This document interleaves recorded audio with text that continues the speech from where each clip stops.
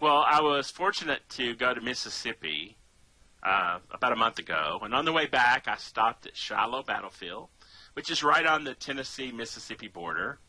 Visited there for a while, and as I continued on home, I stopped in Dover, Tennessee, at the Fort Donelson Battlefield, which is even a little closer to me. And as I got home, it made me think about the records we'll be talking about in this webinar, and more importantly, things that are connected to the personal families of those folks who participated.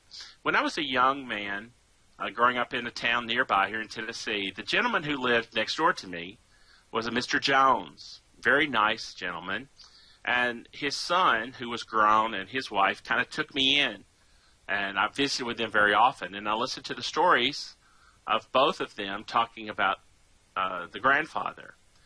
The older Mr. Jones, when I was a young man, gave me this Bible, which had been given to him by his father. He told me stories about his father. And he also showed me another book at that time that had belonged to his grandfather. And when his son passed away, he left this book for me. Now, this was the grandfather of Mr. Jones and the father of the older Mr. Jones. This was his day book from the Civil War.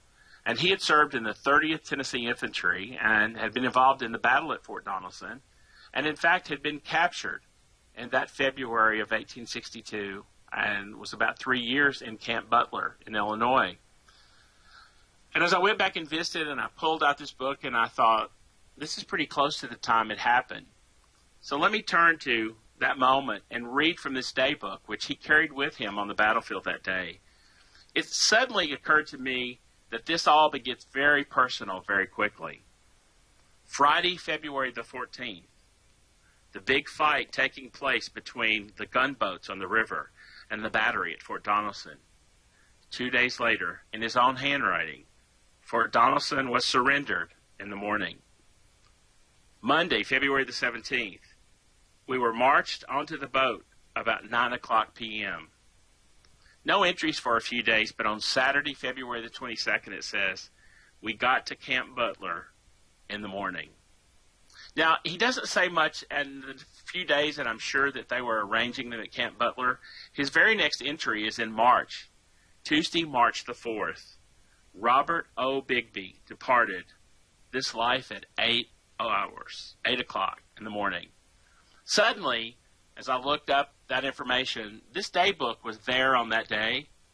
This day book recorded for the next 2 years the sickness of those men and those who departed this life in that simple way.